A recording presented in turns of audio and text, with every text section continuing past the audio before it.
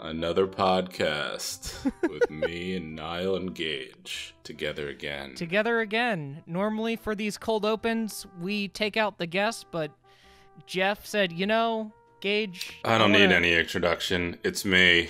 Let's just do this. Gage, did you read the comments on the most recent, on the Sleepy Cabin subreddit about the recent podcast? You did? I did. Did it make you sad? A little bit.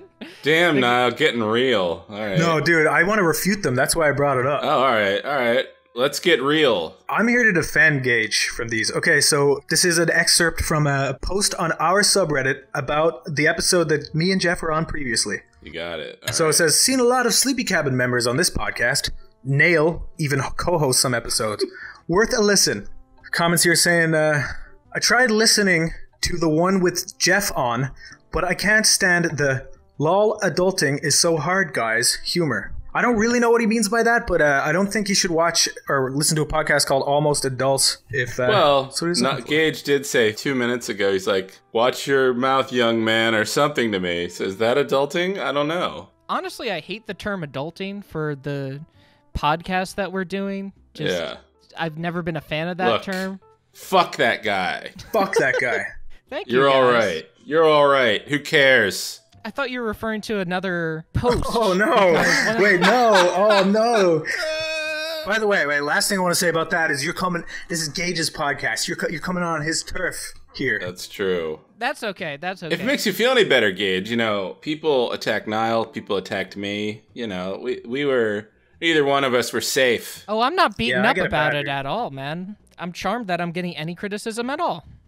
People show up in the comments, just type, I hate Jeff. And I'm just sitting there like, man, that just makes me feel a little sad. Guy hates me. I don't know. I just didn't make him lol, so I am just hated now. So hey, it comes with the territory, I guess. I get shit like hang yourself like daily, like daily. I like Niall. So, Jeff, we wanted to tell you about a little adventure that we went on. Yes, I heard. I don't know anything about it. You told me. What adventure? Well, I believe last time we were talking about, I was encouraging you two to go to a strip club together. Yeah. I'm just going to live vicariously through you two. But no. Listen, Jeff. Yep. We did go to a strip club, and we did plan on going to a strip club, but it turned out we went to one together naturally. Kinda. Yeah, it was on a whim. Oh, things just organically came together. It just happened. As with so many things in life, it just happened. Yeah. It just happened. But this wasn't just any strip club. We'll get into that. Gage. Okay. All right, keep going. We gotta do the preamble first. We gotta work towards it, because... Yeah. You're at the wheel, Gage. Let's do it. I was working, and I was like, hey, there's this event at the Comedy Store. You and I should go to it. And I'm like, yeah, it's right up the street from my work. I said it a lot less gay and a lot cooler than that. Okay, Niall, every time I bring up something, you're like, Gage, that sounds pretty nice and gay and jolly. I am not like that at all. I am a jaded beast. But Niall, you are a kind soul, fucker. Let's hear it. Let's hear how you said it, Niall. Let's just hear a recreation, a redramatization. I said, look, man, I was going to take all my other friends, but they all were busy, and you're the only one of my friends who I doubt would be busy, so can't go alone, What the fuck, Niall? I turned down working late that night. No, I said I need someone to make me look good, and I think you're the right man for that.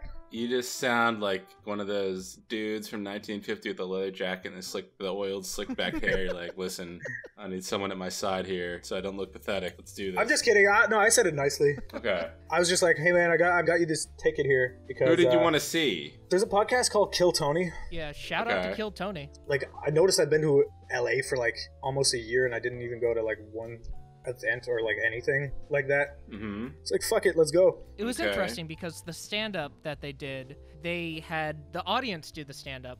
They had them do a 60-second stand-up bit, and then they had a conversation with them after.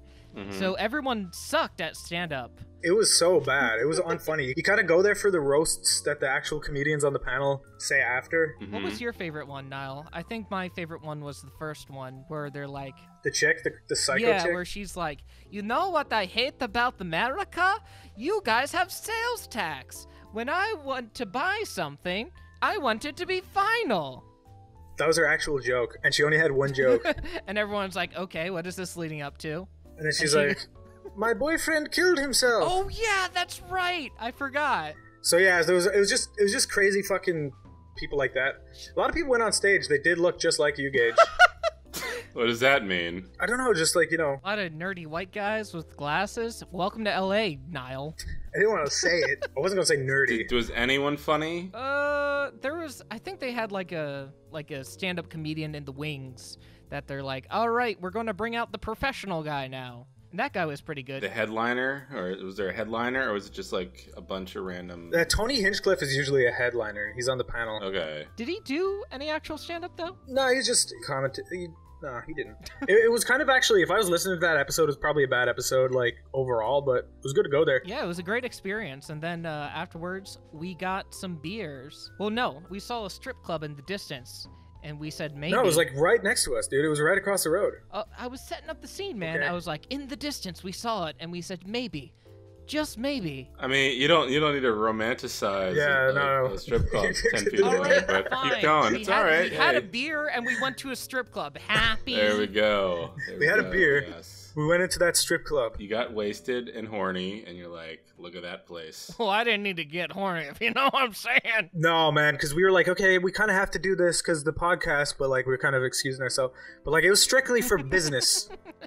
It was strictly for business purposes. Not to get horny, just for business. Of course. I mean, you didn't want to disappoint me on the next episode, so... Yeah, we put it on the You business took one account. for the team, and you went into the strip club. I understand. Look, my wife was not happy about it, but you know Dude, what? I did it for Gage. the podcast. Gage.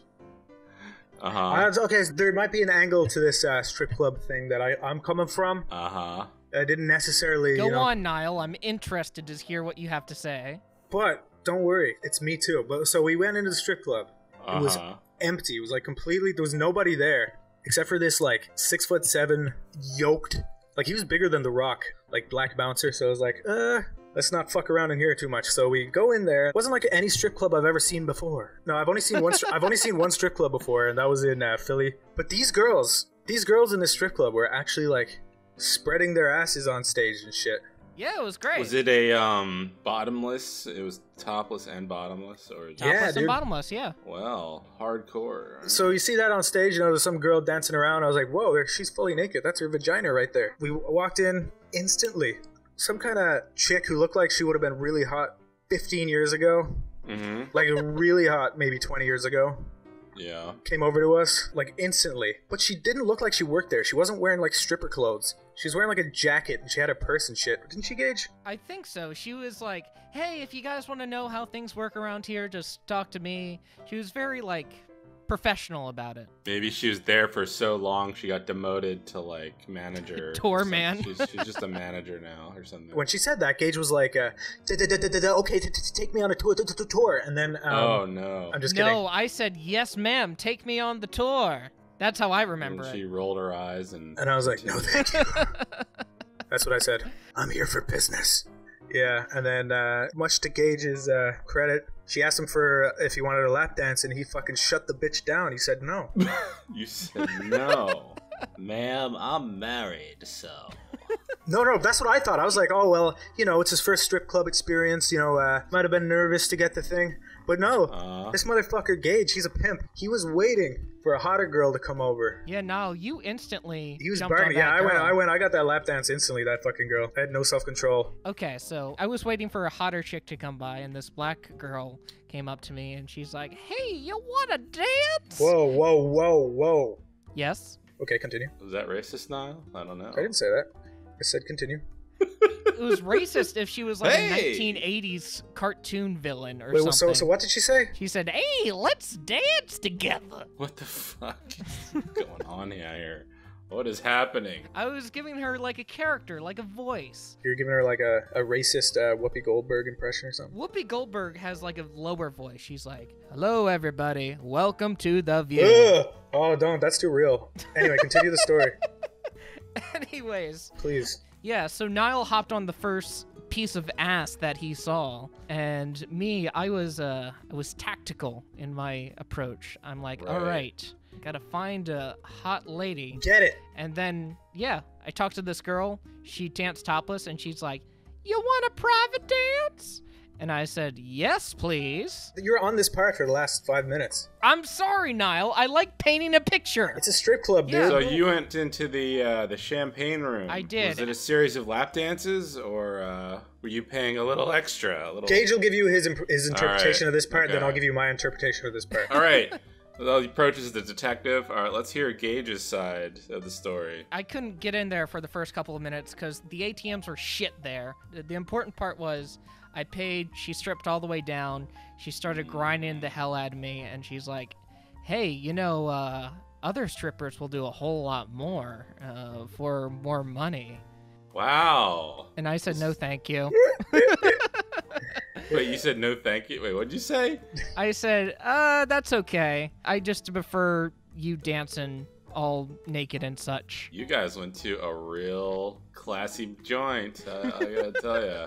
I mean, there's not much to it. She danced, she grinded on my body parts, and the bouncer came in, said, time's up, and then I walked out, and I met Niall, who's just chilling with this other girl, and he's like, hey, this other girl's really nice. I would like to dance with her, if that's okay, Gage. And I said, no, let's leave. And then we left. But Niall, you had a different part of the story. All right, Gage. This is what actually happened. This is what actually happened. The true story. The true... Okay, yes, let's do it. Okay. So we go in. I get that lap dance from that first chick who comes. She goes away. Gage was too scared to get that lap dance, but he built up the courage. And then he got this other chick who wasn't... Actually, she was pretty cute. So Gage goes in. She was hot, yeah. But we didn't know we were going to the strip club. We didn't set out, so I just brought like some cash out with me. So, you know, I asked Gage for like a 20 for doing it, and I pay him back the next day, which I did. But anyway, so... Very true. I'm sitting down, watching the girls spreading their asses on the stage, you know, doing their dances and being like, oh, yeah, this is pretty cool. Yeah. Is that your horny voice? Oh, yes. Some chicks come over to us. One of them kind of grabs Gage and says, come on, you're coming with me. Gage, like, follows her and is like, yes, ma'am. Then he goes in. How much was that, Gage, by the way? How much did you pay for this special lap dance? How much did you pay for this? It was about $200. I don't know. Oh, Jesus. Yeah. But you said it was like $300 back in Philadelphia. Yeah, but it was different. You're supposed to be allowed to do stuff to them. You're supposed to be allowed to, you know, give them a little touch. Can I just interject for a moment? Like, I know I'm sitting here just like nodding and saying yeah a lot, but I haven't really been to a strip club in a few years, and I think I went for like a bachelor party and I went with Stanford once, and this is a whole other story. But the only ones we ever went to were pretty like up and up. Like, they weren't bottomless. They didn't want you touching the girls or anything like that. Yeah, but man, this was a whorehouse. This was a cover for. This was a cover for like prostitutes. So clearly. I don't know how these strip clubs. I don't know how like the really bottom of the barrel ones operate. It wasn't that bottom of the barrel. It was like 2 out of 5 stars.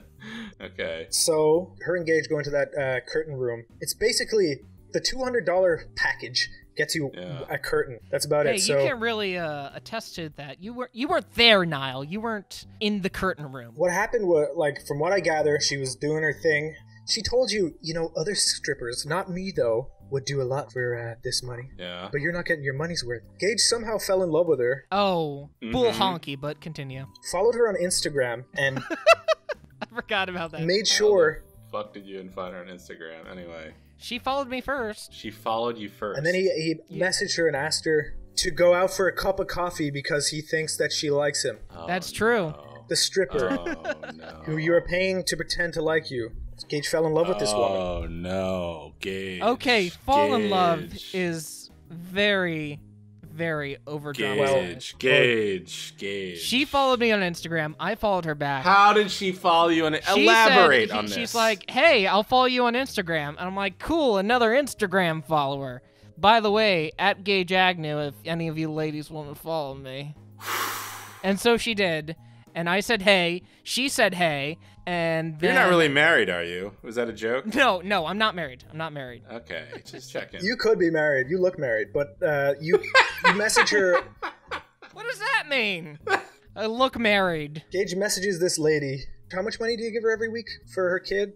Okay, all right. You are just saying blatant lies, good man, but $50. $50 for her kid, and they're going to go on a date soon. But this has been a couple weeks now, Gage. Yeah, 3 but weeks. I'm going on a date with her. You're not going on a date with wide shoulders. Wait. When did you give her the $50? I missed that part. It was a joke, good sir. No, he doesn't actually pay her every week, but he gave her $200 for making fun of him and asked her for coffee. Okay, I think $200 Gage. was a good price. Yes, Jeff. I just need to explain to you how this works, Gage, even though I'm not the most pro strip club goer, but they befriend you, Gage, to get the most money possible out of you. You know That's what, their Jeff? job. You come with us next time, and we'll see how many girls follow you on Instagram. They will work you. They will put your arm around you and befriend you and talk about whatever you want to talk about and pretend to sound interested, Gage. That's how it works. Yeah, It's kind of like this podcast. People sit back and just pretend like they're interested there in you what go. I'm saying. But Gage, You can talk about cleaning toilets, and they will be like, "That is so interesting." Yeah, I know how a strip You club got works. I you just got thought, I'm like, hoodwinked, Gage. I'm not even kidding. this is a witch hunt. Go ahead. No, now. no, dude, I was just as bad. Don't worry. But what happened next is my favorite part. Was because after you came out of there, you went right up to the stage and you sat down, and then you would throw dollars. It was cool to see. I was chatting to some girl. See, she hypnotized me into thinking that she liked me too. They're really good at it. You were like, hey, I think I'll be back next week. No, that's not really what happened. That's not not really say what that. happened. You said, yeah, Christy, I'll see you next week. And you're like, hey, do you want to go back there sometime and meet up with Christy? They're so good at it. They can make like a guy who goes in there knowing that It's a fantasy. they are so fucking good at it. Like That's they their did. job. Yeah. Yeah, they're professionals. Yeah, like this chick made me think it, and but like, you know, at the back of my head, I'm like, okay, I know I'm just at a strip club, but like, she was like, I was talking to her for a while, and she was like, nice and cool. So yeah, I want to get a lap dance from her, but Gage was already getting that lap dance. That's when I peeked my head in, right in the middle of your lap dance. That was before the private room. You're like, Gage, I want to dance with this girl. And I said, Niall, please leave me alone. So I wanted to support her. So because no, she was cool, and then like, You're actually, talking shit about me following people on Instagram and stuff. Meanwhile, you're like, I want to support this girl in all of her endeavors. No, I would get a measly $25 lap dance as opposed to forking out $200 in my life savings in my fucking car and my wife. It was just a little You better thing. not bring up Deborah again, motherfucker. And that's when I said, I'll probably get one next week, because I kept telling her I'll get one from her, and I just wasn't able to. Okay. Then we bounced. So, you know, I mean, like, you know, wasn't the most interesting story, but, you know, we did it. Overall, great night. Yeah, I had fun. It was an experience that I don't do quite often. Go to the strip club with my main man, Niall. We had fun. I threw dollars at a girl. She threw body parts at me. It was a good time. Are you still expecting a message from her to meet up for a date? Or No, sir. Did you DM her? I am though? past Did it. you act? I Did you did. actually? You Yeah, I did? told you the story, and she replied back, and then I replied, and Wait, she you didn't didn't- reply back. You didn't tell me the story. I mean, that's it to the story. I said, hey, and she said, hey, and I said, how's it going? And then nothing. Radio silence. Can you send me a link to her Instagram? Could you send it to me? Yeah, why not? I just wanna see this lady, this vixen, this lady of the evening. I'm trying to find if she still follows you. Yeah, she doesn't follow you anymore, dude. Oh, she doesn't? You just got baited. Oh, well, she's a masturbator. Haha. That was actually that was clever. Clever. I can tell Terrible. by the way you laughed Clever so and hard. terrible at the same time. Gage, I'm sorry. I shouldn't bully you this much. It's fine. I'm bullying you right back, young It's man. good. Yeah. No, like I like that. We have a good chemistry bullying each other. You like your coffee black, Gage, I see. She just happened to be black. So how far was she willing to go with you? Oh, just like third base. What's third base? Below the belt kind of things. This was a I horrible see. idea, Jeff. Why'd you even suggest this to us? You degraded me. You're not sorry. You're not sorry one goddamn bit. He did not look sorry in that fucking club, I'll tell you that. I know he didn't. Licking I his can- lips. You can't prove anything, young. Well, actually, you can find the picture on our Twitter if you want to see me like drooling over outside of the strip club. The picture of us. Yeah, the picture of us. You picked the worst one. The other pictures were like blurry because you were like getting out of the picture. Oh, okay. Anyways, doesn't matter. We went, we saw women, we were merry. Yeah. All her Instagram posts are just selfies, but then she has like the inspirational quotes. Wait, let's see. Wait, where can I find it? So she posted this and says, "My heart breaks when I think about the kids who have birthday parties no one goes to. I am so sorry, little babies. You don't deserve that." What?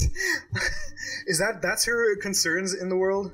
And then there's a more normal one. "When you're a good person, you don't lose people. People lose you. Remember that! Exclamation point. That's not bad. Yeah, no, that's not bad. That was a weird one. That was people pray for cake, then when God gives them batter, eggs, oil, icing, a pan, and an oven, they get frustrated and leave the kitchen. Was that an actual quote or deep stuff? Yeah. No, that's okay, there. So you see it. Well, I just unfollowed her because apparently she doesn't follow me anymore. So I mean, I don't know why you're acting surprised there. That's terrible. I mean, it's not like my heart's broken or anything. She unfollowed you because like she's following 724 people. Did you think that she wanted to, when you were sitting there, that she just wanted to follow the antics of this guy, of Gage? Yes, I thought she... See where this guy goes, see what this guy gets up to. Yeah, she thinks, oh, what a wacky, wonderful, loving person. I hope he succeeds in life, and maybe I'll see where he goes. No, that's she's the just thinking exact of thought one going thing, through dude. her head. No, just fucking, when is this going to be over so I can get my money?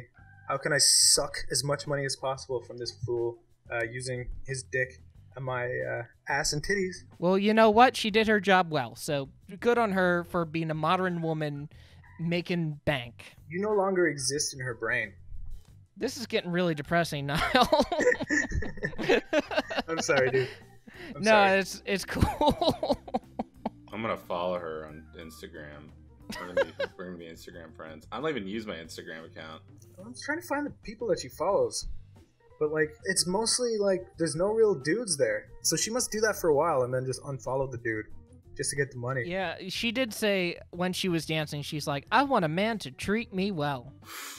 And you're like, I'll be that man? Yes, I was hypnotized like that movie. Gage, she was gonna drain your bank account, Gage. You're gonna have to become a sugar daddy, and she would have sent you into ruin, so she'd be thankful. Dude, don't feel bad about that. That's what they do. That's their job. You dodged a bullet, friendo. I guess I did. You have to be sharp, Gage. The world is filled with predators.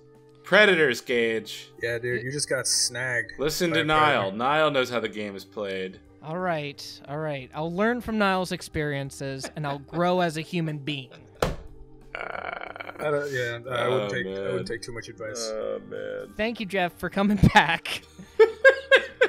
Thank you, Niall, for convincing me to go to the strip club and lose all my money. Yeah, you're welcome. With that all being said, coming up on Almost Adults. Oh, yes. We took you to your first anime comic convention. Anime conference. Anime conference, as you called it. That's good storytelling. Da-dum-bum. Taking a stereotype that you know and putting it on its head. Yes. As long as you keep creating things, like, and having those life experiences, you can build up to something. My friend Gage is gonna talk to you. Oh, and Kat, oh, Kat, she'll be there, oh, too. Well, they're gonna talk about the things they wanna say, speak about their lives from day to day. They're gonna dive into the nuts and bolts. Welcome y'all to Always Adults. It's actually Almost Adults.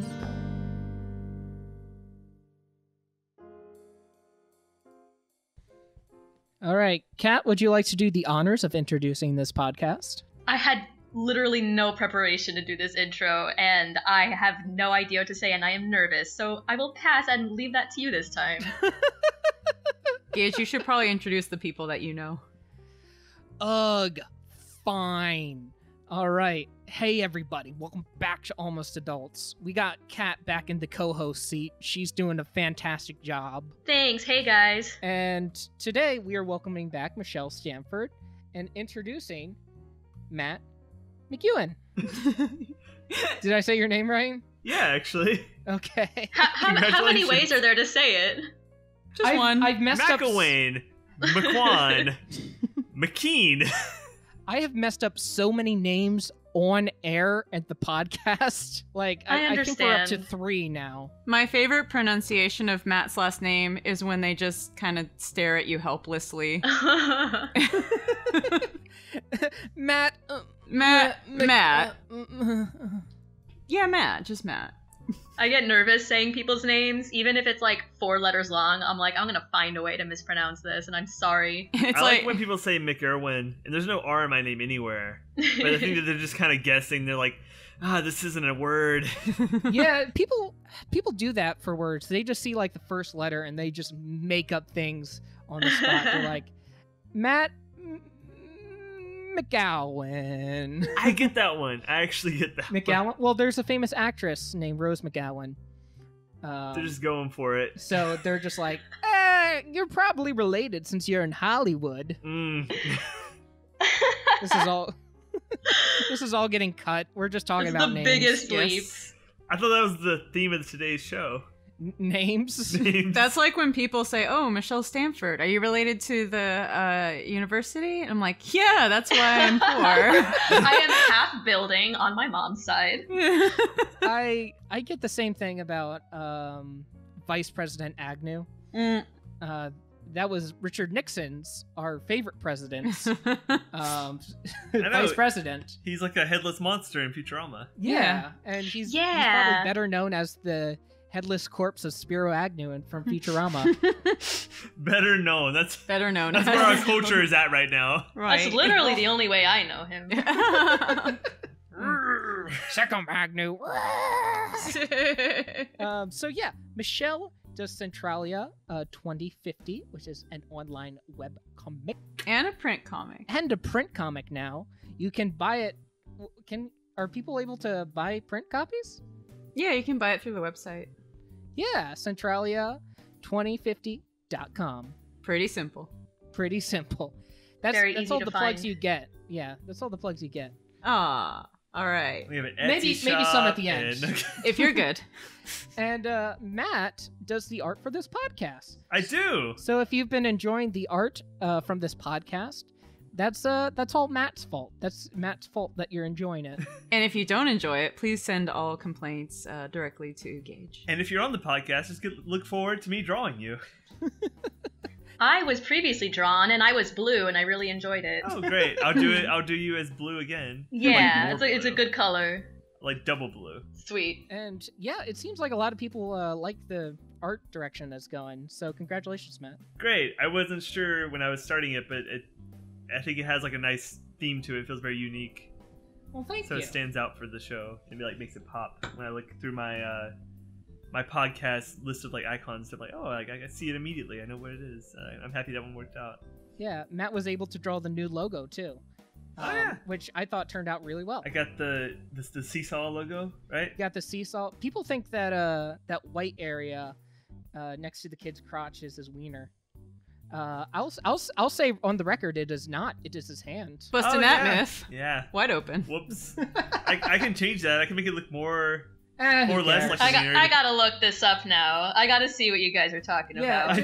I don't immediately remember either, but now every time I look, I'm sure that's what I'm gonna see. But it's like a small icon when you see it on iTunes. Right. So. Oh yeah, that's probably why. Yeah, I mean, like, sometimes kids just play with their wieners. That's what they do because they're dumb. Okay, so to be fair, that is not what I saw when I first looked at this beautiful art. Glad. I did not think of a child exposing himself on a seesaw. Gage. Yeah, what the fuck, people? What? Okay. That's really big. No, this is what people have told me. I didn't come out and say it. No, that does not look if like I a had wiener. noticed it, I would have said something. It is 100% a hand. Oh, I see it. Yeah. But because the grown man has his hand in the same position, so it's like you can tell. So it sounds like you just had some really immature fans. It sounds like your friends are almost adults. Dude, in the cold open, I was shitting on people listening to this too. They don't want to be reprimanded on my own podcast. I'm very delighted to anyone who listens to our ramblings. Thank you so much for listening. But also... Thank you very much. Also, the kid's not showing off his dick in the icon. But also, there's no dick drawings in our thing. All right. This immature rambling have gone on long enough. Let's get down to brass. Have they, though? No, there's probably going to be a lot more, LOLing. Okay, I just want people to know what the show is about. The show's about LOLs? Gotta stay on brand. Yeah, it's not like our show has a topic or anything. Except this time it does. Except it does this time. Ooh. Because, yeah, we have several juicy topics today that I prepared just for Michelle and Matt and Kat. You can't remember my name. That's why he always pauses before he says my name. I do that to everyone. Except it takes me. me a second to register as people's names and go, Jeff? It's not Jim. And I wait for a second to make sure they confirm it. It happens. By the way, we had mimosas beforehand, so if we slur a little bit, it's because this is the closest you're getting to a drunk podcast. I was No, not invited I'm to the fine. mimosa party. I had a smoothie with spinach in it. Did not get inebriated from that at all. Spinach a little is kind of like jealous. champagne, though. All right, we get it. You're super healthy. You're super sober. And we're super LA. And we're super LA. We I'm get so it. jealous. Kat, I keep inviting you up here. You refuse to come up here. I don't refuse. You refuse and you spit right in my face when I say, Kat, it would be nice if you joined us here in LA. And then you spit right in my eye. All the way from St. Louis. Ah, Yeah, and just she's in spit St. that Louis. far. that's not too far. I mean, I think It's not too far. I could journey out west. One of these Like days. Fievel. Oh, yeah, like Fievel. Like Remember that movie? Fievel. Is it Fievel? No, Fievel. Fievel? I thought Yes. it was Fievel. We sounds like we're all saying the same thing. we We're absolutely all are. saying Fievel. Anyways, damn it. Kat, oh, you're going to a convention soon. Is that correct? That is correct. I am going to New York Comic Con, and I am so excited. Is this your first con? No, I've been to several. I've been to a few in Florida as a guest. I mean, like a patron, not Really? like I was invited. Yeah, and then last year I've been to a couple to be on panels and do interviews and stuff. So yeah. That's awesome. Wait, your own panels? That's great. I was on a couple. Yeah, they were small, but they were fun. What were your panels about? They were a lot about representation in comics, and we did one that was like more personal about like how comics saved our lives. It was a little it was fun. It was like a small crowd and it was like really personal. We also did one where we had Chris Claremont on as a guest. If you guys are familiar with Chris Claremont. I don't know names.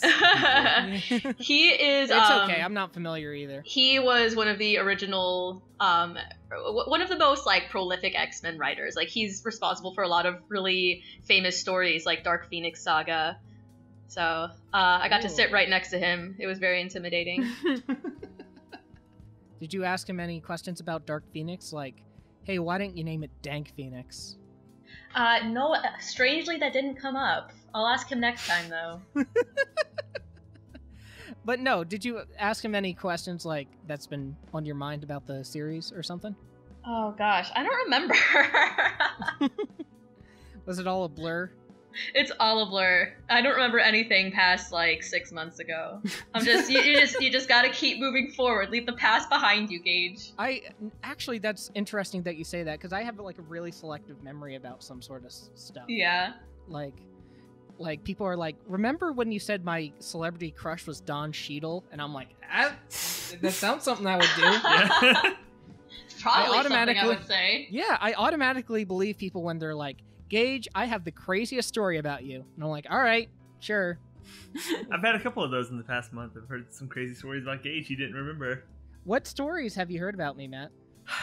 About how you played beer pong and had like 4 people gang up on you and make you drink like 26 things at beer pong. And then you fell asleep in a dog bed. Yeah, that sounds like me. And the then you time rolled that you down a like, hill? yeah, and almost got I like think hit by a that was car. a separate instance. Yeah, it's separate instance. Those I were like back to in my imagine they were drinking all the days. same night. Oh Jesus! That would be a Seth, I would Seth be Rogen dead. movie. Yeah, Seth Rogen movie.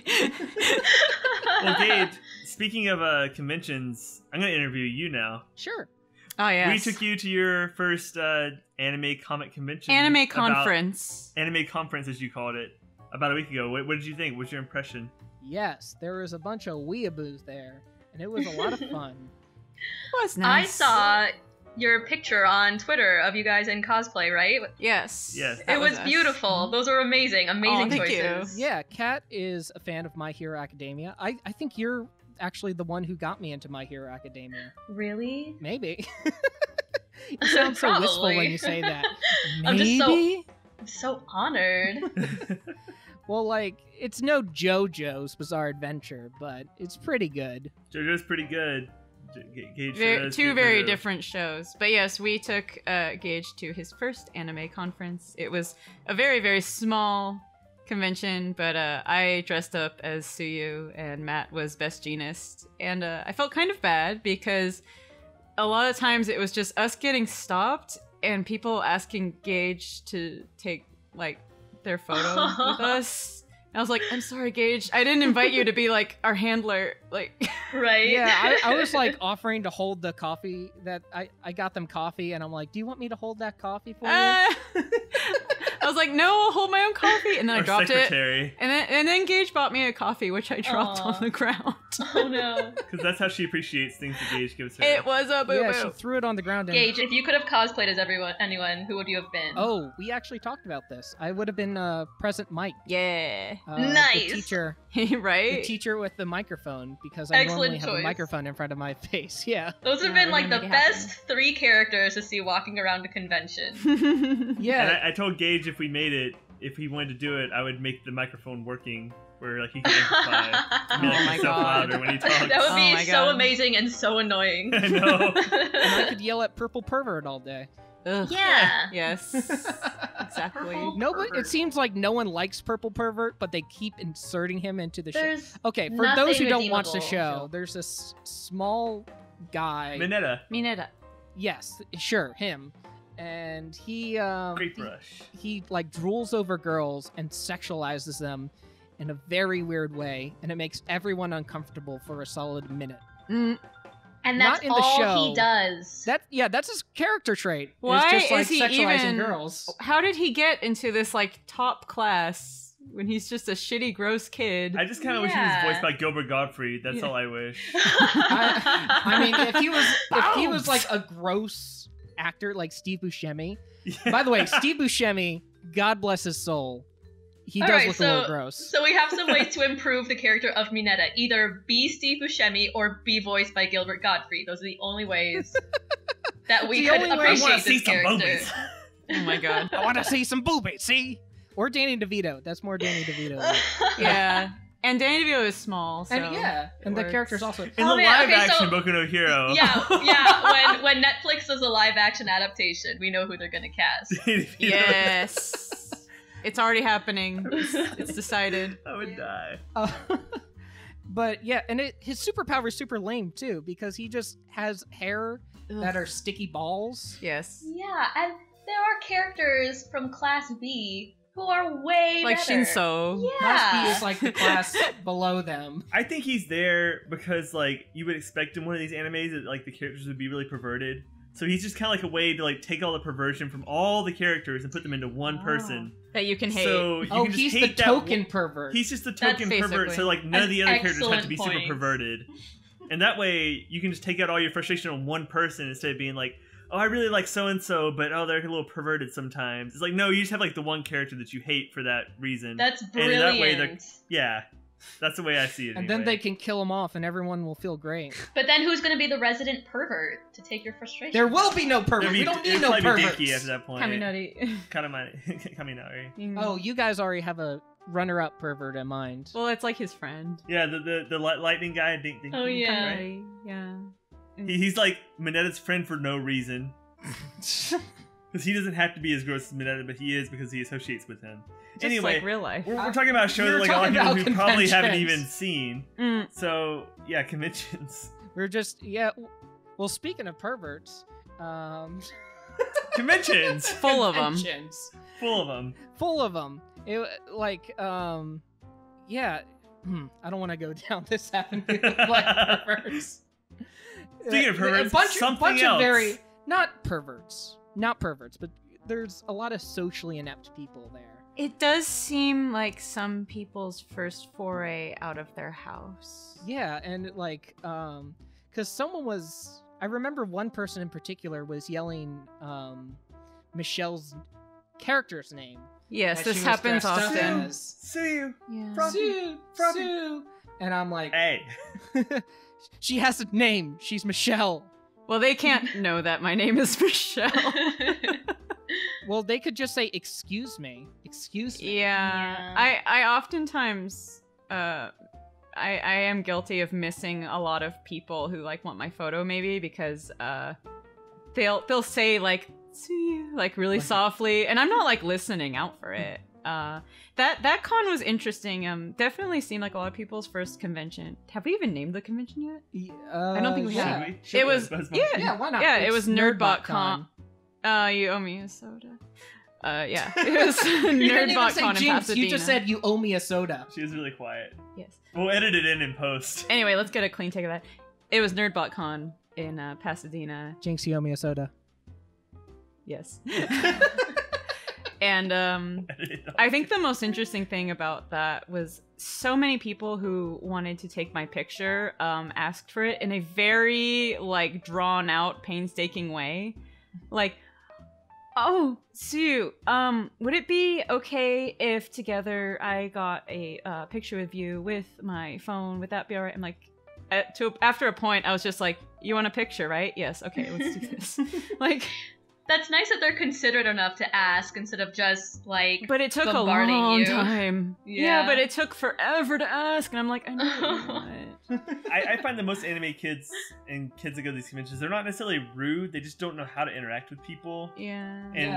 and they're not typically too gross. I mean, sometimes they Usually are. not, no. But if you just We're kind of give them the talking about these benefit. people like they're the filth of the earth. No! Typically, they're not too But like, gross. okay, well, by my experience, the people there are kind of awkward, but it's not because they're bad people or anything. It's just they have a hard time getting to like socialize with people, and that's fine. I've been there too. I totally was like that in high school.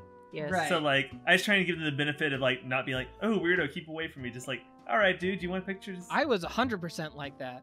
I was like, weirdos, get away. Yeah, so There's- for the record, if I come to an event dressed as a big green frog, it's safe to assume you can take my picture. Yes. I'm not gonna be like, ugh, just leave me alone. I'm not looking for attention. That's me to all these cons, though. I just went in a sweatshirt, and no one pulled me over. Actually, some guy offered.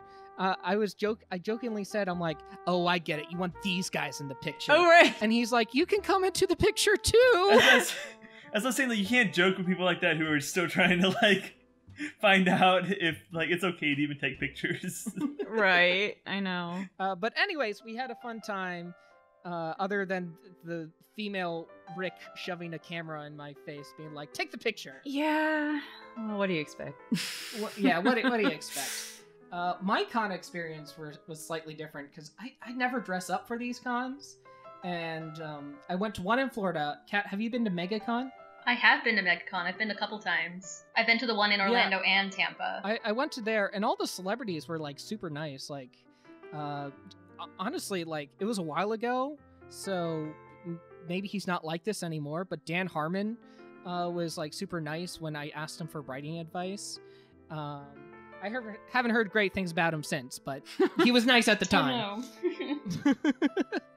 And I actually got to talk to the actor that played Big Bird from Sesame Street. He was super cool. He was like, oh yeah, we should get a picture together. And his wife was like, let's get a picture. And she was super sweet. And super old-timey British. It was weird. Yeah, like... Did he wear the costume? No, he didn't wear the costume. Did you Photoshop him as the real Big Bird? No, I did not. And also, that actor, Carol Spinney, he's been playing Big Bird and Oscar the Grouch for like almost 50 years. And he's like still doing the voices. So I found that really interesting. That's impressive. Yeah, that's impressive. That's to good be a job puppet that security. long. Yeah. And he's like, after 50 years, I'm out. And I'm like, all right. That's half a fair. century. That's a fair run. That's a long time to be a big yellow bird. Long time to be a big bird. And Or a trash man. Or a trash man. Some people are trash men for longer. Am I kidding? All right. Yes. And the other convention I went to was like this horror convention. It was actually the week before the convention I went, the Nerdbot convention. I went with you guys, and it was like a lot of culty. I say culty, but like from cult films, people from cult films. Have you seen that clip on YouTube where the guy goes, "Garbage Day"? Yes. Absolutely. Yeah. He was there, and my friend wanted a picture with him. Shout out to Dave. And he was like super jacked. And there's just one point in the movie where he takes an umbrella and stabs a guy and then opens the umbrella. Sorry. So Dave had him sign an umbrella. Oh my god, that's pretty good. But yeah, there was a bunch of weirdos at that convention too. But I'm sorry, this is me just shitting on conventions. Oh, I love guess weirdos. conventions- Hey, weirdos is not mean to me. It's just No, I am kind of person. extremely weird. Yeah. I The love difference is- conventions. Yeah, no, they're It's- great. Yeah, it's a fantastic way for people to kind of step out of their comfort zone and get together and share in a culture that they love so much. Mm-hmm. And you get to meet Thank so you, many Kat. cool people. I've met so Bringing many it cool back people. around. Yeah. Tell us about some people. You don't have to name them, but what sort of people have you met? At Oh my cons? gosh, I've had like the coolest experiences. Well, the last one I went to, I met Billy West, Oh, nice. Oh, nice. voice actor Wow. extraordinaire. He was so cool, but like everybody was in his line for autographs, and then I got up to him and I was like, I don't have anything for you to sign. I just wanted to say hi. And then he almost threw like a balled up napkin at me. But then he did some Uh-oh. voices for me, and it was very cool. He did he Wait, did why the did Zap he throw Brannigan and a balled up- Zoidberg. Why did he throw a balled up napkin at you? I want to go back to that. He did not. He like mimed that he was going to because I came up and I was like, I have nothing for you to sign. I just want to say hi. And then he like Oh, he just he gestured was at straight me. goofing. He's like, Yeah. I want to write my name on something. Ah! It Did was you so say I cool. loved you? Did you say I loved you as the red M&M? I mean, let's be real. All of his voices are amazing, so it would have Did you probably been not on know the he list. played the red M&M? I didn't. Everybody Dave. know- I appreciate knew that. It sounds just like Fry, and Yeah. the bee from Honey Nut Cheerios. Oh, I didn't know that. I didn't know Yeah. that was his. he is. I didn't he know is he the was bee. the bee. I He learned is the something bee. today. I think the I thought bee's Jerry name is Seinfeld Buzz. was the bee. Jerry Seinfeld is now he's every bee, but before the bee movie, he was no bees. Now he is every bee. Bees? Bees. Bees. Any bee in any commercial, that's Jerry Seinfeld. That's Jerry Seinfeld. Or Very Billy nice. West, apparently. No, he took Billy West's whole scene when it Yeah. comes to bees. Billy West can't be bees anymore. But on the Yeah. topic of conventions, they're also a really they're also a really great way for networking, especially if like you're new to the scene or not like at the tier of people like working for Marvel and DC and stuff. So I think that's very cool, and I'm excited because I'm gonna do a little bit of networking when I go to New York Comic Con. And Michelle, do you ever table with Centralia? Yeah, I've tabled a couple times. That's so We're cool. actually and we're tabling at Geek Girl Con in Seattle in October. That's another So plug. Oh my god, I gotta get this out by October. otherwise it'll be really weird. But yeah, we've tabled. I did WonderCon back in I think was it March? March, yeah. Yeah, down in Anaheim. That was a lot of fun. Yeah, I'm trying to get into more comic conventions to show Centralia at because You did Yeah. really well at WonderCon. yeah. By the way, I liked Centralia when I first read it. Now I really like Centralia. Oh, thank you. It And it's the comic it really community- picks up chapter 3, which I was talking to you about this a little bit earlier.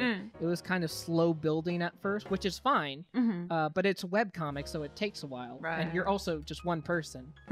I am one person. But like but by the time chapter 3 rolls around, you're like, "Oh, okay. She knew what she was doing all along." Surprise! I had a plan. Surprise, I'm competent. That's the biggest twist There of all. actually is a script. Yeah, yep, there is. What were you saying, Kat? I was saying comics are such a cool medium, and especially webcomics. Like, they're so different from print comics, just because of, like, the way you can pace it out, like Gage was saying. Like, you can do that slow build with webcomics, because you're releasing, like, one page at a time, whereas, like, a print comic, like, the whole issue is coming out. Right. It has its ups and downs because, I mean, I design Centralia ultimately to be a printed book. Like, I just released Volume 1 this year, and sometimes it's a downside because an arc that is maybe a little bit more quiet, like in the book, can feel really slow, like in webcomic form, because I release like a page a week. But then it's like, well, if I tried to make it go really fast for the webcomic, it would be really oddly paced in the book. Yeah. So sometimes I just have to tell the readers, like, I know it feels slow right now, but just hang in there. Right, Like, just wait for it. I usually just wait for the books to come out, quite yeah, honestly. I'm because- fine with that. Yeah. Yeah, I'm still supporting you, just in book form. Yeah, absolutely. Yeah, and there's something to be said Yeah. about like when you're making comics, if it's a book is something you flip from one page to the other, so there's certain pacing things that happen there, and like there's a big impact on like turning the page and everything. But when you're a webcomic, you're just kind of scrolling through. Yes. Like there's certain things that don't come through that way, so you kind of really have to decide: is this ultimately going to be a webcomic or a print comic? And that can really affect how, like, even you plan out your panels and stuff like that. That's what I think you do really effectively, Oh, Michelle, thanks. because even when I'm just reading it in book form, just like the "oh my gosh" is on the last panel, and you're like, I gotta flip to the next page. I can't wait to It's find out those what she's page oh my goshing turns. about. Yeah. Page turns are so important.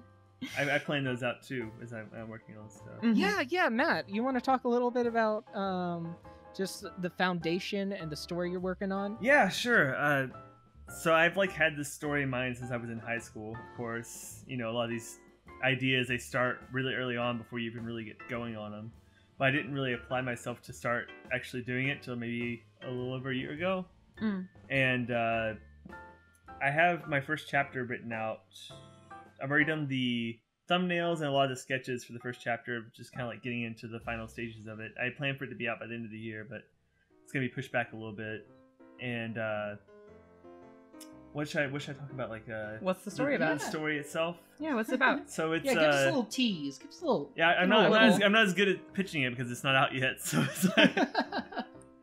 it's it's as we're like Michelle's is more of a story that's like futuristic and cyberpunk. Mine's more like a fantasy adventure type story. It's about like a world of humans and spirits that has become separated from one another, and there's one child who's born who can still see the spirits and communicate with them, and he kind of goes on this adventure to find out like why they got separated in the first place and ultimately try to reconnect them. That's awesome, man. Yeah, That's the thanks. gist of it, yeah. I don't see a lot of ghost and fantasies together a lot. And it's called It's called Ruin. Just Ruin. Ruin. Yeah. Because it will ruin your heart. your perspective on ghosts. Put that on the back. I said ruin, and I'm like, oh, that has a negative context to it. I was gonna like ruin your schedule because you've been reading it so much. There you go. It's I think the story I'm going for is sort of, it does have like a dark edge to it, is that this world has, because the humans and spirits have become super separated, there are these monsters that basically go around and eat anything with a soul now. They're like, the end of the world is kind of on the horizon, right? So they're living in this time of ruin, and they're, it's not That's just the like name of the physical comic. ruin, but like moral ruin and things like that. It is sort of a, I don't know, it's a bit of like a dark story in that way. So that's why I was going for the name Ruin, because it both has like this idea of like ancient times, like ancient ruins, but also ruin in another sense. So when you're setting up this story, you've had this story in mind since high school, right? Mm-hmm. And when you're first crafting a story, do you usually focus on the characters or the plot first? I mean, when you're starting out and like, you really like to make OCs and stuff, like of course you think about like Mine this. has one devil wing and one angel wing. Yeah. And their eyes change color depending on their mood. Yeah, so Whoa, deep. I think when you're young, at least, starting out with a story, it's always about like the character and, oh, I made a really cool character, I'm gonna build a story around them. But honestly, where my story is now, about the only thing that's the same as when I was a kid is the character's name is Mark, and he has black hair, and Whoa. he talks to ghosts, and that was about it. That was the That was basis. the basis of the story a long time ago, and just I'm from already all my sold. inspiration, yeah. Nice. From all the inspiration throughout the years, like I started to build the story out more, and now I was building this world, and I was like, well, what's the world like? And then I started thinking like the characters that exist in it, and the whole process of writing the story has been way too long, of course, till I actually get something out, to where now I'm like, okay, now this is going to be a 3-book series. Each book's going to have 10 chapters. And that's going to take me 30 years or something, you know? Like, it's like, that's a good estimate, 30 years. Yeah, I'm passionate about it, though. You know, if something's been burning with me for the past 10 years. Man, it's just by the way you're talking about it. Yeah. It's like, you're like, oh, I didn't even have an elevator pitch. But just the way the passion that kind of reflects in your voice, and it seems like you have it all laid out. It seems like you have a solid foundation, dude. Yeah, I have everything from like when Mark he starts out in the story around like 13, and I think we end the story around when he's like 18 or 20-ish. That's another thing I really like about your comic. I told you this before, but your characters actually age. Yeah, it's got that Harry Potter sort of like grows grows with you. That Harry Potter look to it, and I just want them to go through really serious things, because I remember my initial, I guess, thematic pitch for the story was like, can you hold on to yourself and your childhood in a world that's basically against preserving those things, right? Like a world that wants you to grow up and wants you to be mature, whatever that means. And in like a world where things are really dark and, you know, people are kind of fighting each other, can you still find the goodness in people? And so that's what Mark is to me. Is he's a kind of reflection of what we're in some ways today, maybe less extreme in some places and more extreme in others, but he's the symbol of trying to hold on to your humanity and being kind to other people when everyone's just being really pissy to each other, I guess is the way. How is that perspective that you've had? Because high school, I don't want to make you seem too old, but high school was a while ago for you, right? Yeah. And I mean, so how has your perspective on just people in general and these characters changed? You know, I think originally I wanted Mark to be this character who could just like be happy around a bunch of people who are, you know, having trouble getting through life or having trouble being kind when everyone's so shitty. And in the world where, like, you know, one of the characters I have, you know, spoiler for way later, one of the characters I have, like, her husband was killed, and she's kind of like lived this life of trying to get revenge for him, and like just like what that revenge does to a person. I wasn't really able to understand that until I was more mature and I was older, like what that would be like to fight. So you've taken revenge on your enemies?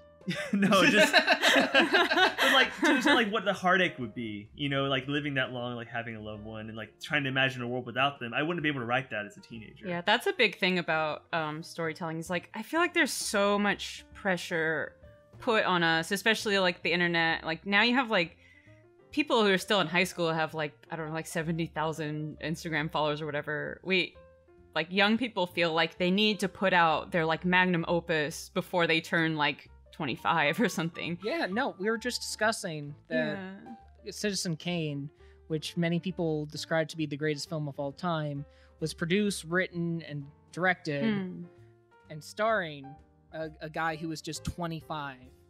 But once you make the greatest film of all time, where do you go from there? Well, the thing is, I mean, I think that that's like a special case, but I think in most cases, you need to be a little older and like have those life experiences to even tell like a deeper story. Oh, you know, absolutely.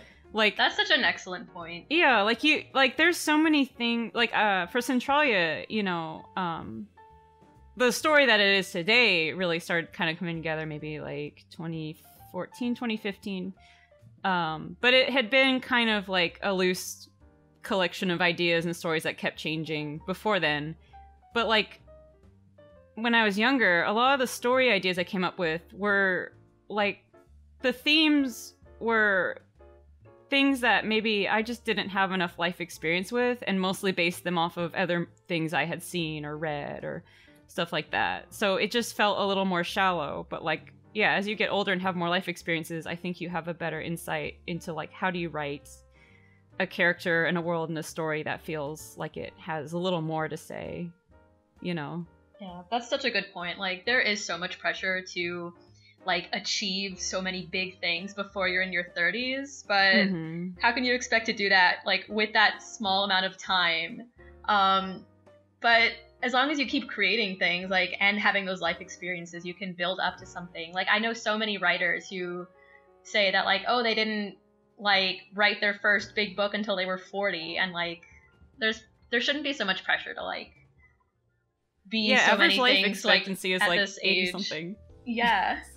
So you got time. We have so much time. It is too early to be worrying about like who we're gonna be. That also applies to like people who are like, I need to get married before I'm 30. Nope, you don't. No, you don't There's a lot of have people I knew to. who Yeah, got I got married before stuff they were to 20. do. Yeah. I got brunches That's to fine. have. Honestly, it's fine if you do get like you find the person that you want to be with, and you get married at that age, and you're happy together. That's great too. But like, I think sometimes you just have to know yourself to be who you want to be. Whether if it's like as a writer, just as a person, you need those experiences. And some people do have more experiences in their life earlier on than other people do, and there's some people who grew up in like a small town, like I did, and it's like you don't have a full rounded view of everyone until you've been out and actually seen people, right? I'm just saying, don't make it feel like an obligation that you have to. Yeah, you have to have this checklist of things to do before you're 40 or whatever. Turns out there are very few obligations in life. That they're just kind of made up. Yeah. You have to be born and you have to die. That's what everyone has to do. Those in are the life. only two rules.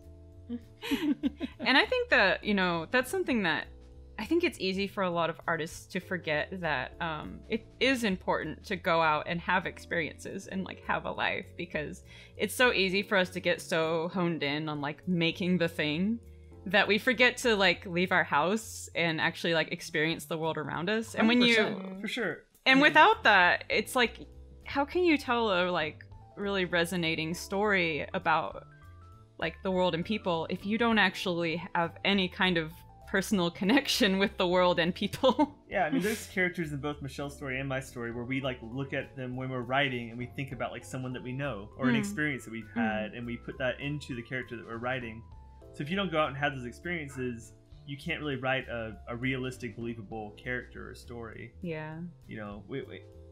If you can't like look at your character and you're like, well, what would they do in XYZ situation? Maybe you should think about those things and think about like, well, do I even know what that's really like? Should I go out and experience it?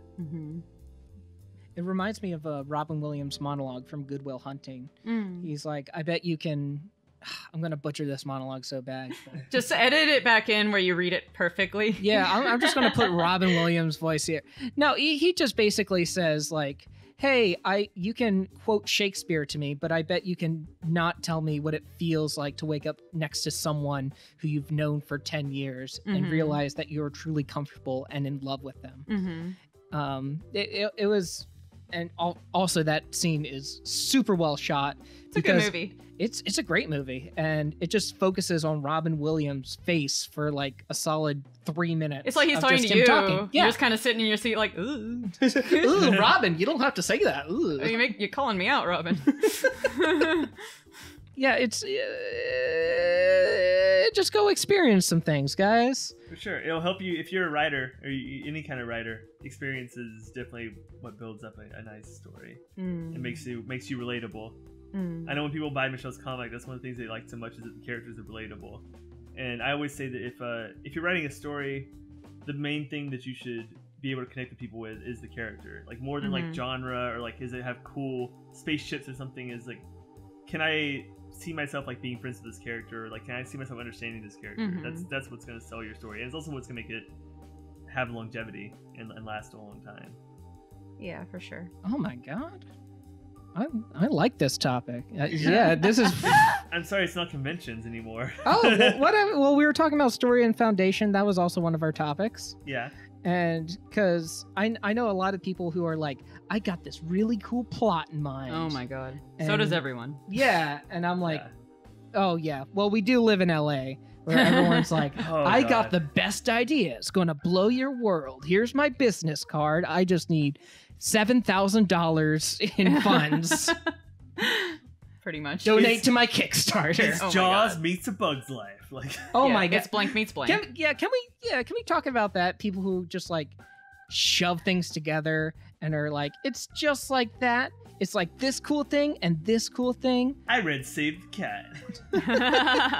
Save the Cat, by the way, for our unorthodox listener. Wait, no. What? Not unorthodox listener. What am I? Like un-LA listeners. Sure. Our un-LA listeners. It's this script writing book that everyone in LA reads. I read it. It's got some good parts in it, but if you're trying to like base your entire script writing off of it, you got a ways to go. It's not an instruction book. Yeah. But he basically said somewhere like, be able to say it's blank meets blank, and I was like, no, please don't do that. What are some of your favorite like stories, and why? I'm just curious. Oh God, that's Top three. it's a deep question. Some of my favorite stories, just thinking of the ones that I've read recently, they make you feel things. Like they make you just like question the world around you and like what it means to be who you are as a human being. And sometimes they get a little meta, and sometimes they get a little creepy. This is a very vague answer. I'm just thinking of things that I've read recently that I absolutely love. What are you, a politician? Dancing around the answer? I'm not dancing around it. I'm jogging around it. I'm like hula hooping around You're it. brisk walking around. You're power walking around. Power one. But yeah, I mean, characterization is a really important part of a story, because if you don't understand the people who are driving the narrative, then like, who do you have to root for, and who do you have to feel things for in this story? Well, who are some of your favorite characters? Favorite fictional characters? Who makes you feel things? Who makes you feel things? Who makes me feel things? Guys. I have to like cycle through like the Rolodex of like books I've read recently. All right. Well, I know you like Nightcrawler. We can talk about Nightcrawler. Why do you like Nightcrawler? For those who don't know, is a X-Men member. He's the ugly one. He's not really. He's the most handsome X-Men. He is the best part of X-Men too. Nightcrawler's a fantastic character. I love Nightcrawler because I love Nightcrawler too. Yeah, like in his inception, like when he was first created, like obviously now there are like a zillion mutants who like all look so different. But at the time that Nightcrawler was around, he was one of the most different looking mutants. Like mutants always looked pretty human, but he was the one that looked most like, he looks like a demon, right? But he doesn't let that affect how he feels about himself. Like he has this quote where he's like, I learned very early on that I must accept who I am or go mad, and though I am now occasionally crazy, I'm not insane. So he's like, I have to accept myself, like this is who I am. If I don't accept this like identity, like I'm gonna go crazy. So he has the most like charismatic personality. He's like a big jokester. He's like he usually gets like the swashbuckling archetype like attached to him. And what's interesting about him is he's also like a devout Catholic. So he's the most like demonic looking mutant, but he's like super religious. So he's just a very fascinating, well-rounded character who just embraces being alive as the mutant Nightcrawler and doesn't give a fuck what others think about him. And it's so amazing. Is that what you learned from Nightcrawler? Not to give any fucks? Yeah. Hell yeah. That's a great lesson. Yeah. Because I tend to give too much hex what people think about me. I give all the hex. So like I'm trying, but Nightcrawler's a good dude. And also now in comics he has a beard and it's great. It's a very nice beard. I haven't seen that. Are you one of those people who one of those female types that likes the beard? Is that a type? I don't know. I find like more women nowadays are like, ooh, that guy has a beard. Nah, I don't want any hair on my guys. I want to be smooth as a dolphin.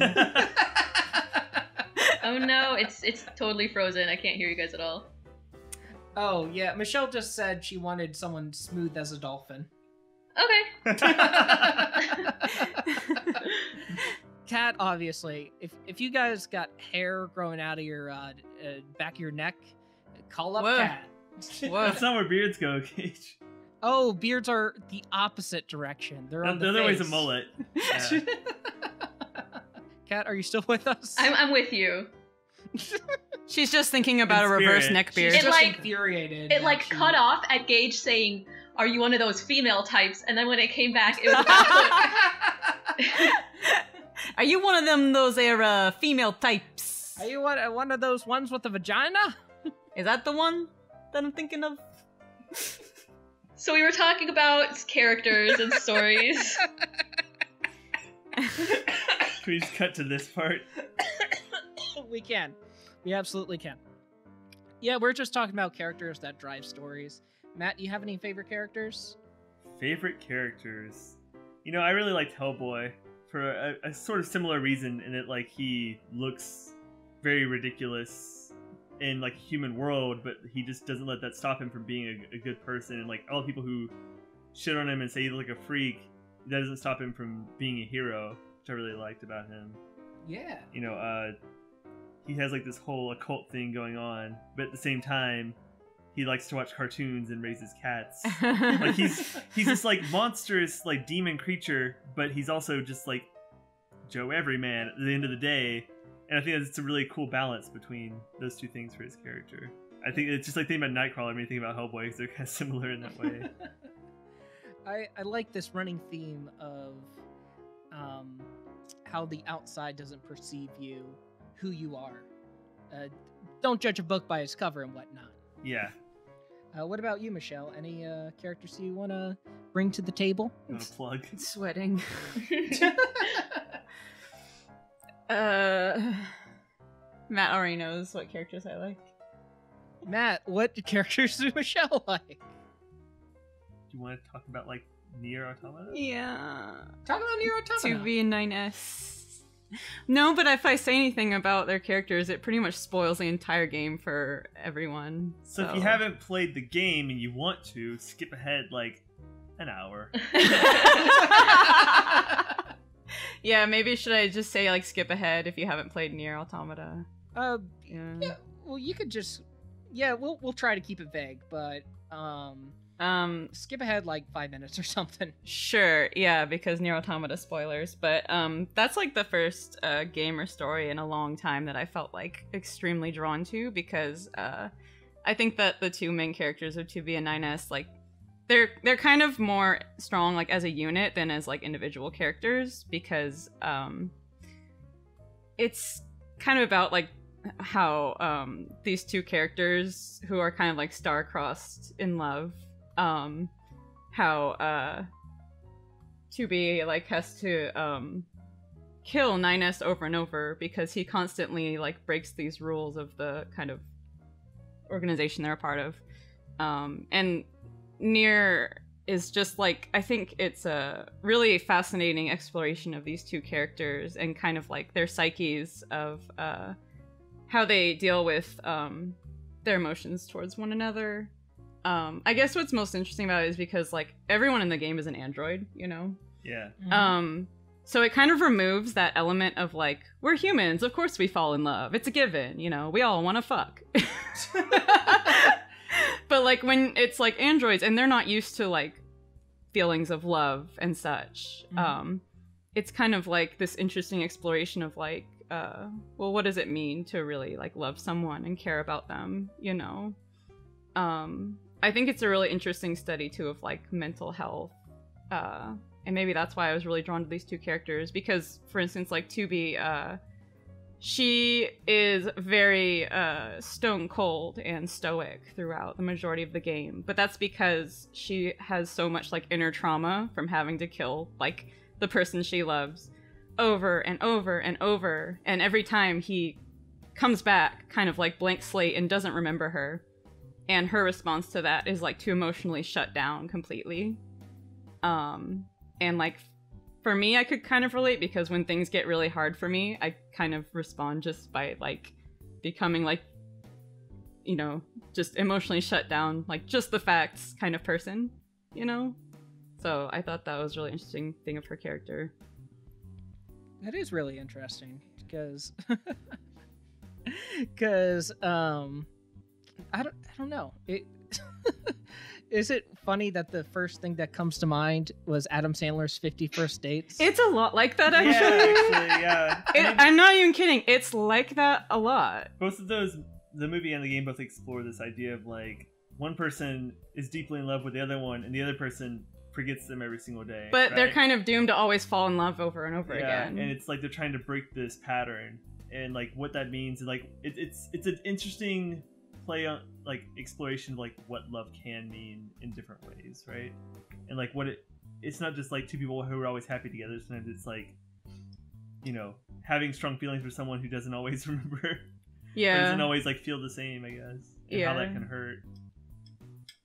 It's very interesting. Yeah. I always recommend people to check it out because I honestly can't describe it to do it justice. Yeah, and the game, it definitely doesn't feel like that at first. You have to play through it and see it from different angles to kind of put Get all the these whole things together. picture. And then once you do, you're like, wow, like I didn't know all this stuff was going on in the Yeah. background. I think that's kind of how people are too. Is it like a lot of times people can be acting really strange, especially when they're really stressed out or depressed or something, and you're like, You don't get what's it going at on? first. You don't get it, and then like once you find out about someone, you're like, oh shit, I feel bad now that like I judge this character because like Exactly. for example, like 2B, it was like, okay, like she's just sort of like a stone cold, like every character in a game where you just kind of run around and Right. fight things and like.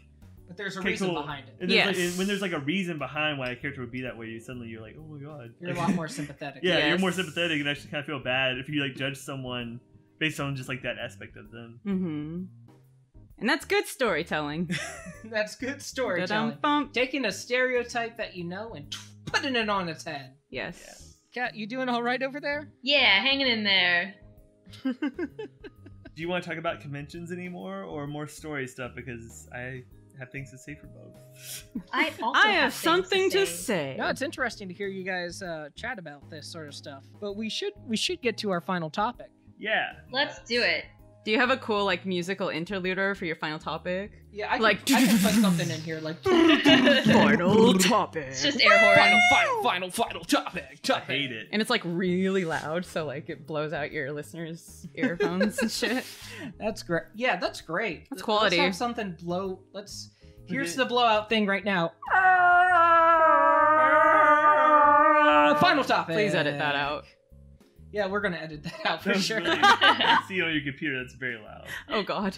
Oh jeez. So something I always like to talk about with friends, especially here in the city, is like social media interactions because I met both these guys online. That's right. That's right. We also met over Twitter. online. That's right. Michelle You and I guys both met met online? Dude, Yes. we've told you this story. Oh, well, okay. Well, just like tell it for Kat. Oh my god. Are Yeah, you I saying- want. I want to hear. I love And stories. like all your listeners, we have to tell it for them. So- Oh yeah, whatever. The listeners do. Yeah. Oh yeah, those Michelle guys. And Michelle's from the Bay Area, California. I'm from Alabama. And we met online when we were like 13. 13, 12 years old, something like that. Yeah.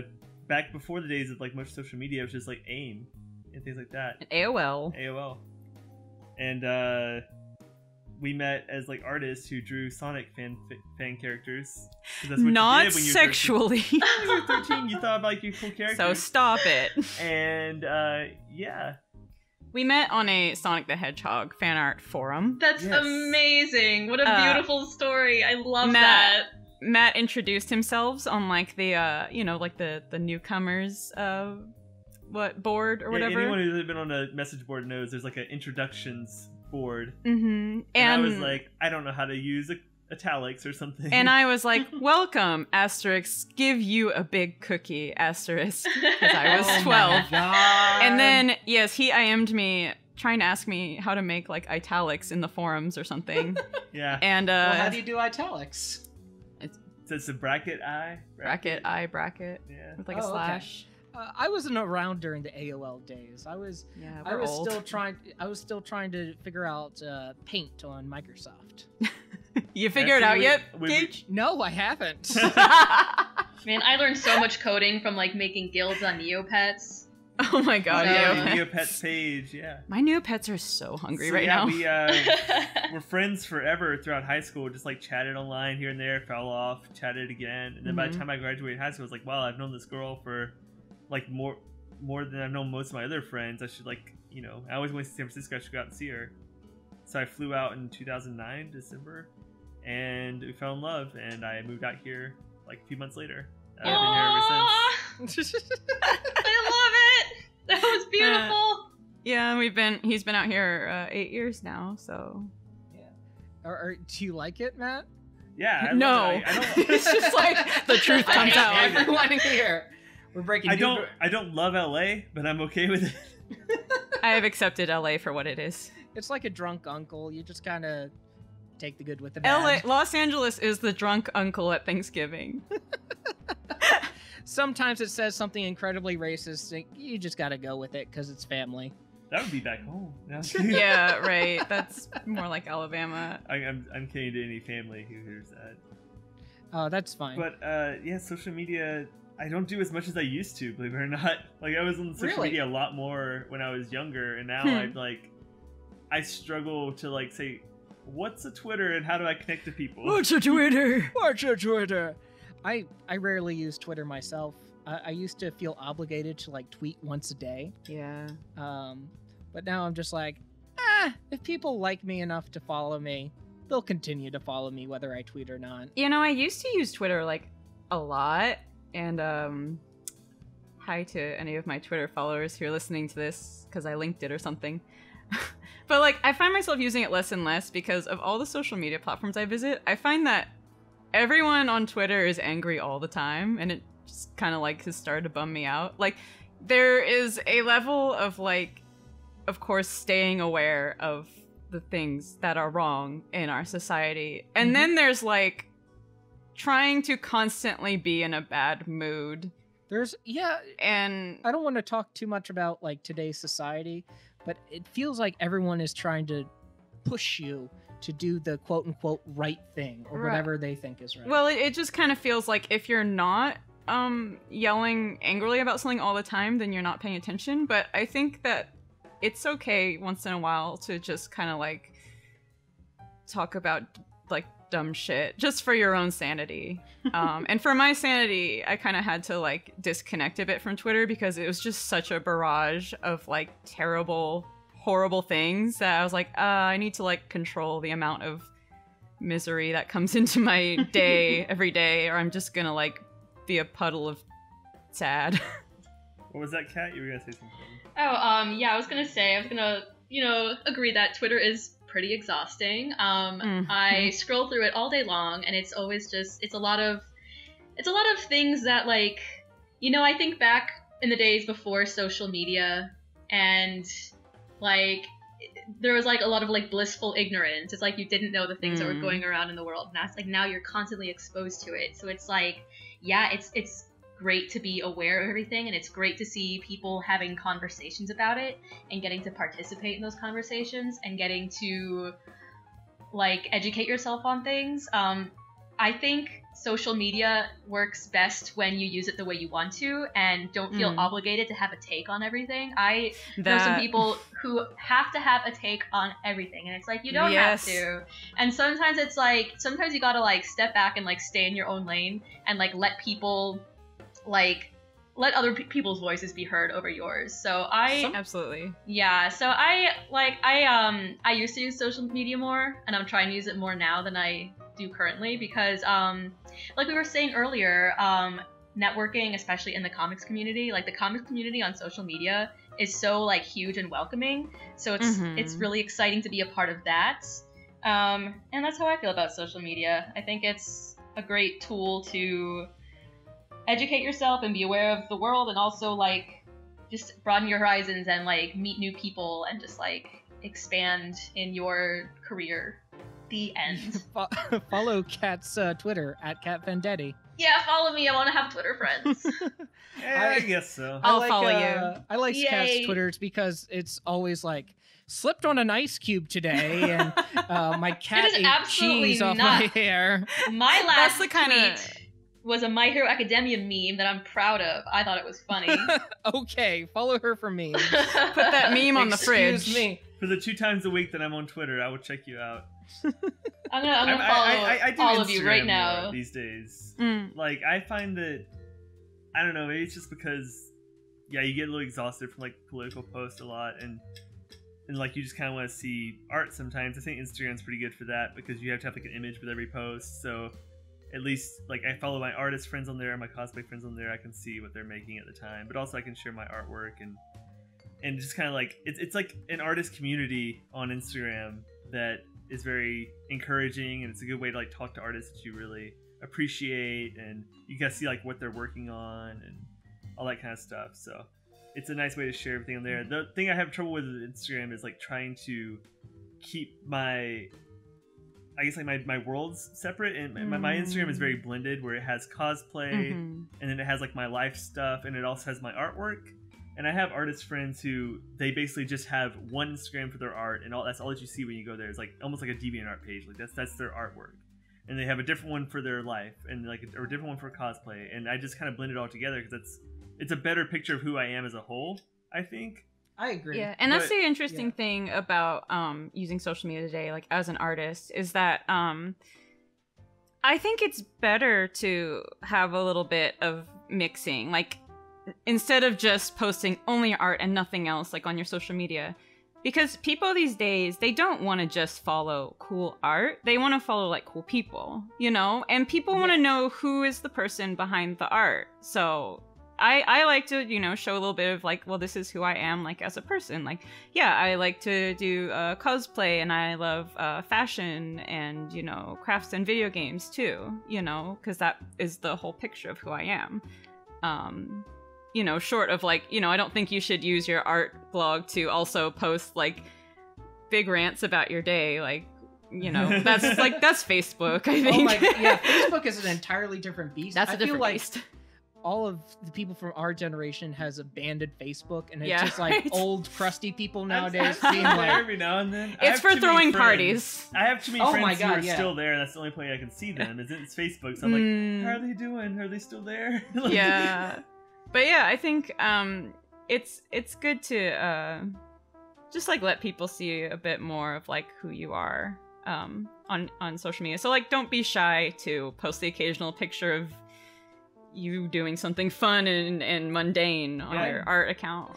You know, like I'll post my cosplay, my best genius or something, and that gets like 200 likes on Instagram. My art gets like 20 or 25. You're a good best genius, But though. there's a pretty good crossover of people I've noticed who have followed me because they like my cosplay, but then they also like my art posts, and I'm like, you know, I appreciate that, and I appreciate people who will go through and actually like more than just what they followed you for. I think that's kind of interesting. yeah, that's pretty. Like, I posted recently on it. I'm very selective what pictures I post on Instagram because I feel like they have to be kind of unique Mm-hmm. in all those. But That brunch pic I took this morning was quite unique. Feel free to use that one. Yeah, we did have a. Send me that photo. I will. Yeah, but Post it alongside this episode, please. oh, okay. And we really emphasized the brunch stereotype by using like basic bitch cursive, BFFs, Sunday Fun Day, using We are hashtags. smiling so hard it looks like we're gonna crack our teeth. It's like the most disingenuous smiles you've ever seen. But what was I saying? Oh yeah, like people I've met on the internet were wishing me like happy birthday, and I'm like, it's such a weird thing because like people come out of the woodwork just to wish you a happy birthday. That's sweet. Or yeah, it's a very sweet thing. Like people who I've never met in real life are like, Gage, I haven't seen you in a while, but happy birthday. I mean, I've even had people do like, I've had readers do like fan art for like my birthday, and I'm like, my heart just wants to explode with love for those people. Too. Right. People like fan art me for stupid podcast stuff. And I'm like, I didn't do anything, but thank you so much. Aww. That's sweet. Fans really, I mean, honest to Yeah, God. I love you guys. I mean, fans sure. are really what keep creators going, because as much as I'd like to say I would keep posting my work out there, even if no one recognized it at all, I wouldn't. And I don't think anyone would, honestly, at the end of the day. Like, so if you like something, I think it is important to reach out to those people on social media, and just kind of, you know, say like, hey, thanks, like I like what you're doing, you know, because that can really motivate a creator to that keep makes going. people's day. Someone It does. tweeted at me. They're like, hey, you're such a humble host.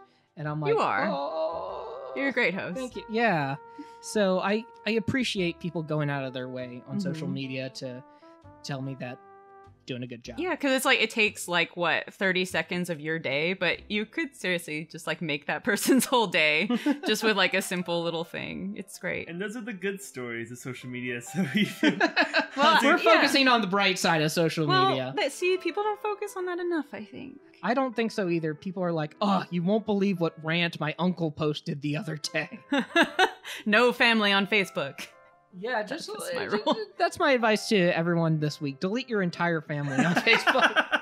Delete your entire family. Delete your entire family from No. Stop. What? Don't. Bad advice. Bad advice from the Gagester yet again. I mean, honestly, when occasionally I've had someone try and, like, you know, shit on me, I don't really care because the support that I've gotten from readers, like, outweighs the random person having a bad day. That is just like, whatever. Kat, are you still there? I'm here. I feel like you're cutting out every now and then. I am, yeah. It's been freezing up a little bit, but it comes back, so I'm alive. I'm sorry, Kat. It's okay. I'm sorry. So yeah, I think people need to focus on the good a lot more than the bad. And I'm trying to be a little more active on social media as far as like Almost Adults goes and video. Oh, by the way, I released a new video. Gauge your interest on cameos. Check it out if you haven't. Yay. But yeah, I would just go out of your way to say appreciate you to someone. That actually leads into our challenge. I don't know if you listened to the podcast lately, but we do this new thing where you challenge us to do, you give us a little challenge and we talk about it on the next podcast. I give you a challenge? Yeah, you guys. I knew that and I sort of didn't prepare a challenge. So yeah, whatever we talked about today, issue us something that we can do, Kat and I can do together. I'm so excited. The listener at home. So just like any topic? Anything we talked about today. Anything we talked about today. Oh, today? Yes. So like expand on it? Just give him like a challenge for the next week. Yeah, like something that we can do in the real world. Oh, related to what we talked about today. Related to I what mean, we I think talked about the today. easiest one would be to go out and thank your favorite creators. Yeah, thank your favorite creators. We could do that. Not after like Twitter. God, but like artists. I do that too if you're into that. If you're into that. Thank you, Jesus. Thanks, Jesus. I love your work. Love your work. Huge fan of the human race over here.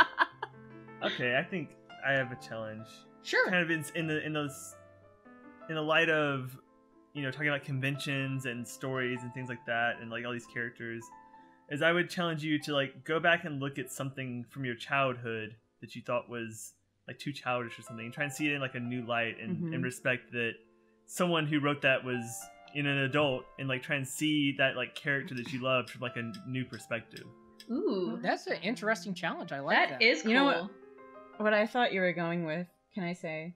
Is it a bad joke? No, it's not a joke. It's serious. Okay. I thought another thing I thought of was like go back to something maybe you gave up as a kid because you thought it was childish, like, or you weren't good at it. Like maybe you tried to play like an instrument or something as a kid and you like, gave up because you felt like you weren't good enough. Like maybe think about revisiting it because I think like when we're kids turning into adults, we give up on so many creative endeavors thinking that it's childish, you know.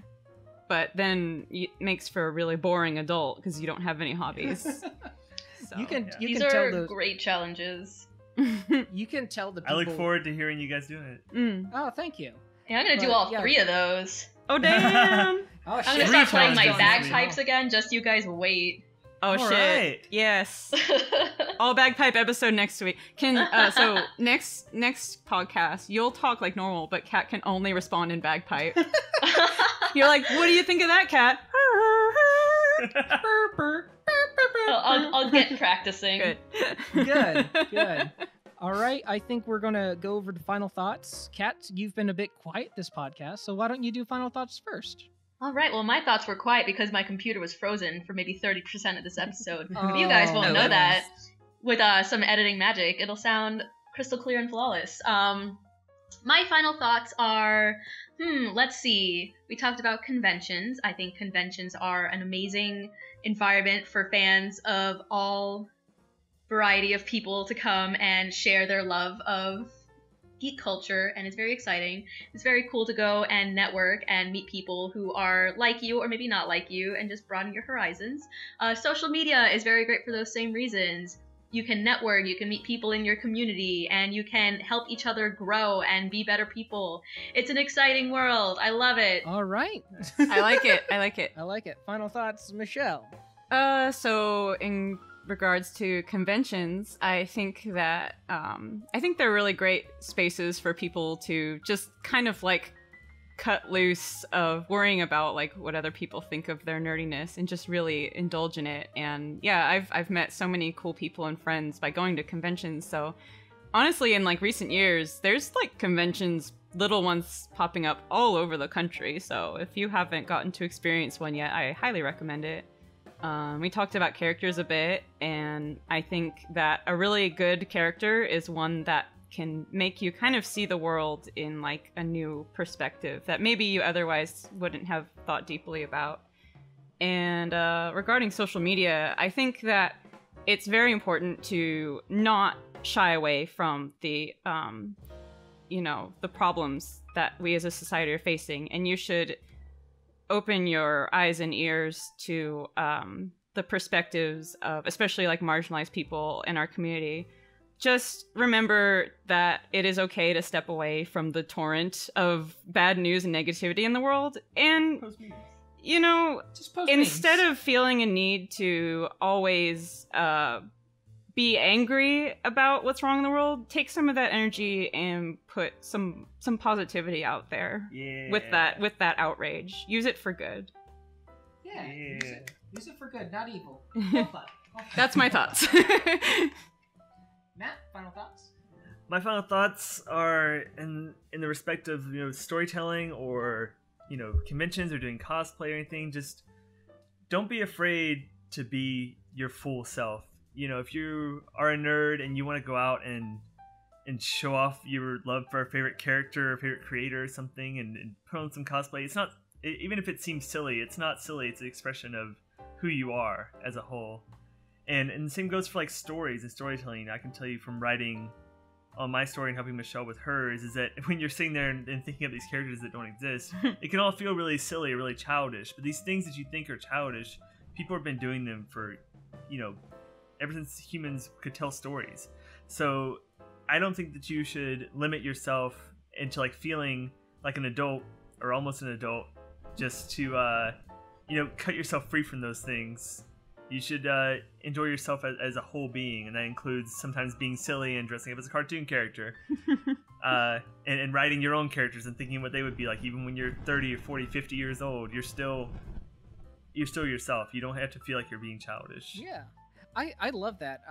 I feel like I have nothing to contribute to the... I'm sure you have a final thought. Gage. Sure. Yeah, my final thought is, hey, if you're not 100% active on social media all the time, that's okay. If you're not 100% comfortable with dressing up as an anime character, that's okay. If you feel 100% comfortable as an anime character, be an anime character. Just dive right into the animes, guys. And so, yeah, I think with that concludes the podcast. If everyone likes you, where can you guys be followed? I can be followed. I'm Michelle Draws on Twitter. That's Michelle Draws with a Z because the S was taken. They're not even using their account. It's like, oh, motherfuckers. Come the fuck on. The Z is way cooler. I know, it makes me seem like a cool 90s kid, right? And then I'm Michelle Stanford Art on both Facebook and Instagram. And then, of course, the comic, Centralia 2050, you can read it online at centralia2050.com. Or Tapas if you like that. Or Tapastic, it's on there too. It's CENTRALIA2050. And Chapter 5 is going to be starting up around November. So it's on a break right now, so it's a good time to read through the story. Yeah, catch up. Matt, where can they find you? And you can find me pretty much everywhere as Envelian, because I made up a name that no one would take, so I don't have to put numbers at the end. It's E-N... Whoa. Numbers are the worst. It's ENVELION, and that's Instagram, Twitter, whatever. Everywhere except for Steam, because someone took my name on Steam somehow.